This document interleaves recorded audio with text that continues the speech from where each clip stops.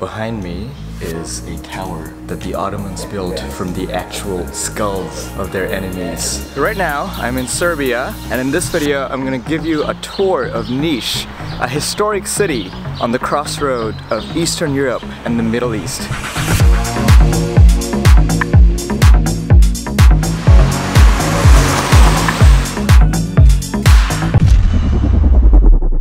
It's 2 p.m. right now in Niš, Serbia. The interesting thing is that Niš used to be a very important stop for hippies on their way to Istanbul in the 60s and 70s, and it still is an important stop for travelers like me who like to explore this region. It's a pretty historical place, but I want to start off the vlog by talking about probably my second favorite thing about Serbia, the food. Serbian food, or Balkan food in general, is just freaking amazing. And Niš is famous for having some of the best food in Serbia.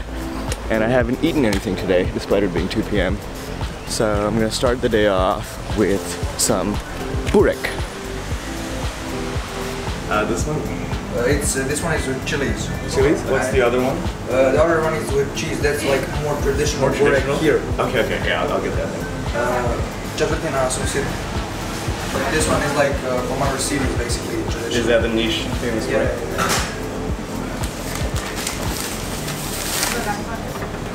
I just got the traditional Niš Burek and some yogurt, which cost 150 dinars, which is exactly $1.5.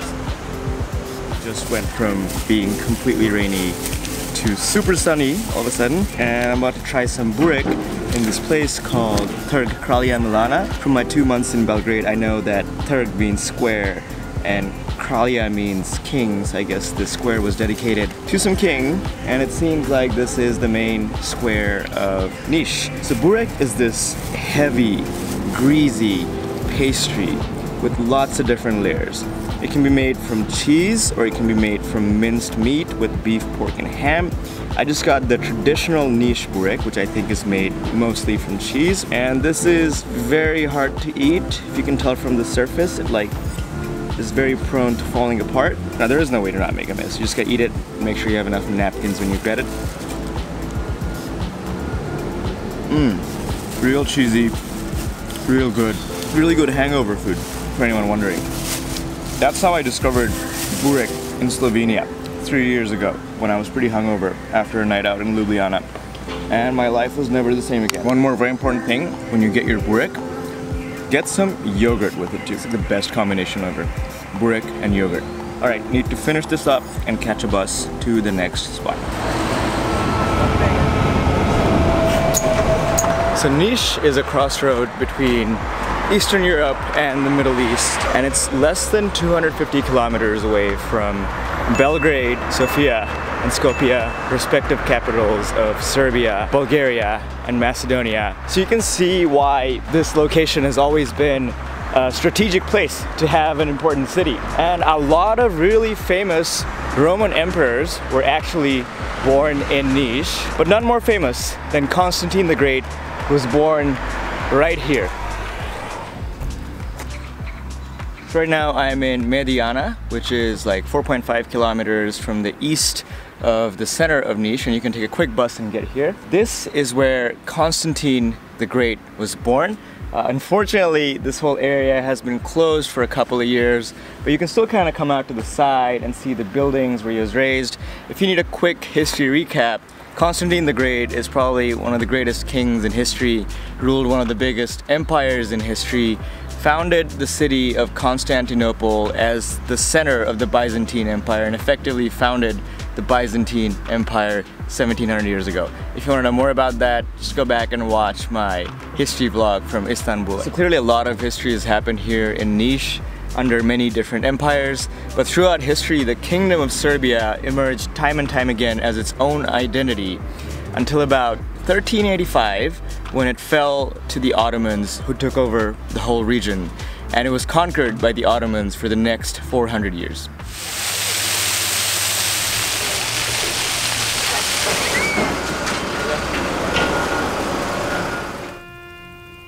So right now I'm on the grounds of Niš Fortress. So the Ottomans built a lot of very important structures when they were occupying Niš, but none are more prominent or more important than the Niš fortress, which was built around 300 years ago. Behind me is this mosque that was also built by the Ottomans.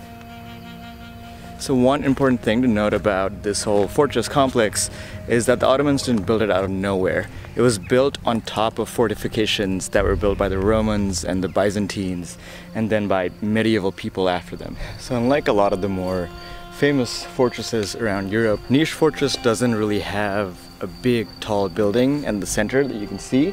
It's mostly just ruins of all the different buildings that the Ottomans built during their occupation. The Ottoman occupation finally ended in 1878 when Niš was liberated and became a part of Serbia. But unfortunately, that was not the last time Serbia was occupied or a tragedy happened because of this occupation. And the most daunting reminder to the next period of occupation, let's say, is only like a 10-minute walk from here, right over there.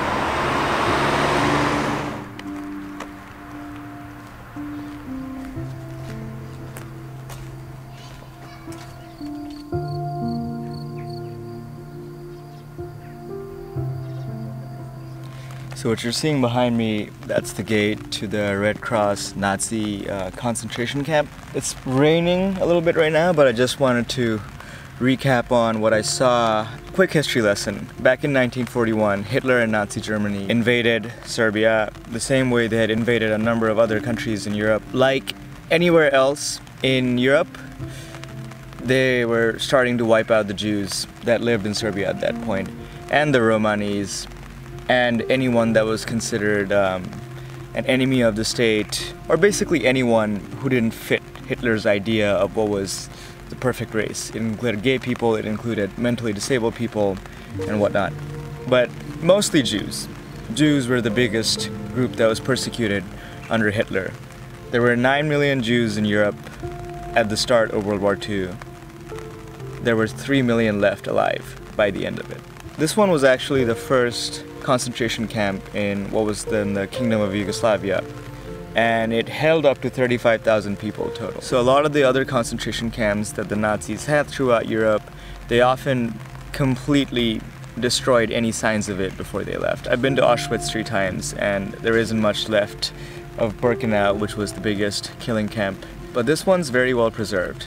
You can still go in and see the rooms in which the prisoners were held.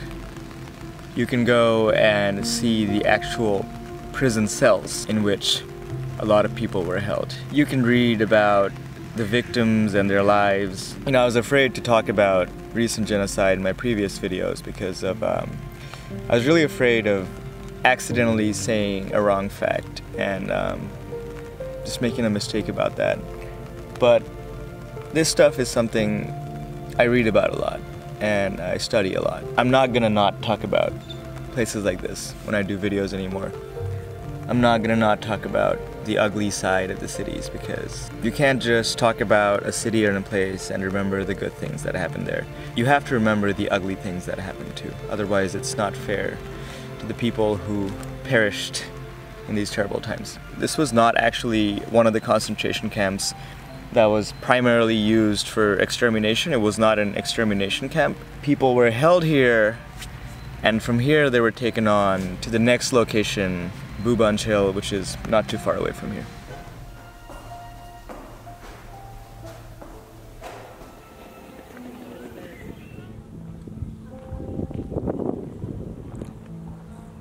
It's around 4 kilometers away from the Red Cross concentration camp is this hill called Bubanj Hill, and there's this park called Bubanj Memorial Park. Today it looks like just like any other park. There are people running around with their dogs, playing with their kids, throwing a frisbee around, but this place has a much darker history. So out of the 35,000 people that were staying in the Red Cross concentration camp, most of them ended up getting moved to other camps like Dachau in Germany, but 10,000 of them suffered a different kind of fate. They were brought to these hills in vans, usually in the middle of the night. Then the Nazi soldiers made them stand in lines of 10, facing away from the officers, and they were all shot in the head. And then they were dropped off in bulldozed trenches that were made on this hill. No one really even knows the exact number of people that have died. It's estimated to be between 10,000 to 12,000, but it's probably higher because there's probably bodies that have still not been discovered in this hill. Whenever you think about the Holocaust and the atrocities like the ones that happened right on the site, we often wonder, how could people do this? How could anyone be persecuted like that? But the truth of the matter is, that kind of persecution is still going on. Genocide following the same exact methods have happened in this subcontinent a few hundred kilometers from where I am within my lifetime. Ironically, the second largest group that were killed during the Holocaust, the Gypsies or the Romanis, are still probably the most persecuted people in Eastern Europe. A couple of years ago, I was in Macedonia, or Northern Macedonia now, and I was drinking by the river with my friends, and there were a couple of Romanis, and this woman in her 30s who was pregnant, a Romani woman, she had a heart attack in front of us and collapsed. Thankfully, I was with a friend, she's British, but she spoke a little Serbian. We were to figure out what was happening, and we were trying to call an ambulance, and they didn't let us call an ambulance. And they just called another friend of theirs, gave us the number of someone they know who came and took care of them. They didn't call an ambulance because they were afraid they would be, deported or put somewhere else if they ended up in a hospital because they needed to be there for a heart attack. Now, I don't know the exact history of everyone in this region and the reasons why people end up in places like that, but you gotta ask yourselves, how can anyone deserve to have a life like that? What could anyone have done to be persecuted on that level, that you're afraid to go to a hospital in the place you live after getting a freaking heart attack? It's insane. It's insane.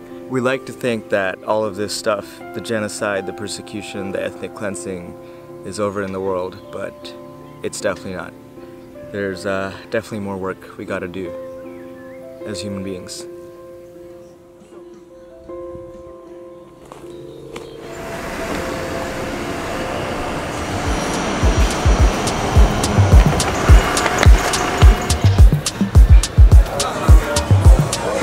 Now for a big change of scenery, we're back in the city center in this place called Tinker's Alley. This is where coppersmiths and metal workers used to work back in the day, but now it's more of a place with a lot of bars, a lot of good music. It's actually where I've gone out for the last 2 nights, but now I'm just looking for some good food.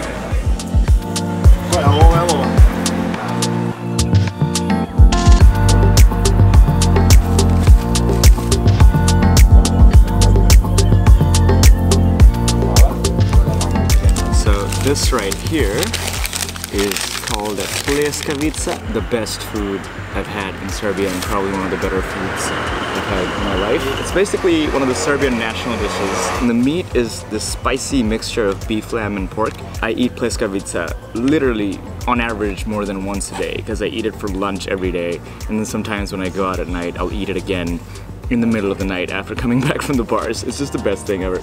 In Belgrade, I thought it was cheap, where I could get like, a normal-sized mala pleskavica, which means small, but it's not really that small, for 150 dinars, which is like exactly $1.50.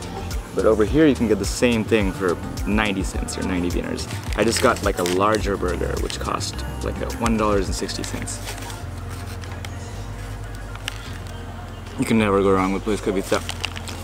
So now, for a little bit of a change of scenery again, we're gonna go to one of the more fascinating attractions in Niš, which is very unique to Niš, and I've never heard of anything like that before.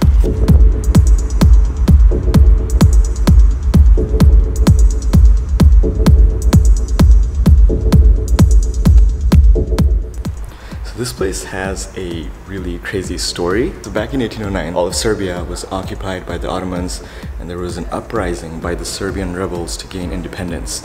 And at one point, the commander was surrounded and outnumbered by the Turkish troops, and they decided that because they were probably gonna die and get impaled anyways if they got captured, they were just gonna blow the whole place up. So they blew themselves up and they blew up all the Ottoman forces around them. So the Ottomans were obviously very mad at this act of rebellion, and in order to send like a barbaric message to anyone who was going to rebel, they ordered the heads of everyone who died, the Serbian rebels, to be chopped off and put on this tower for display for everyone.